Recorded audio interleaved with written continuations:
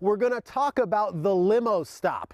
Anytime you wanna bring the vehicle to a stop, what you're looking to do here is get on the brakes, slow it down, and as the vehicle's coming to a full stop, start easing off the brake, and ease off, and ease off, and ease off, so that actual moment when we came to a full stop there was no bounce or recoil or springy feeling or, that jerky, abrupt feeling. You get your, cup of coffee or something like that. You want to be able to do that. It's super nice. It's super mellow.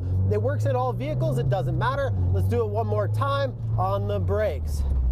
As the vehicle's coming to a full stop, now ease off, and ease off, and ease off, and ease off. And that moment where it just settles nicely and softly to a stop, that's what you're looking for.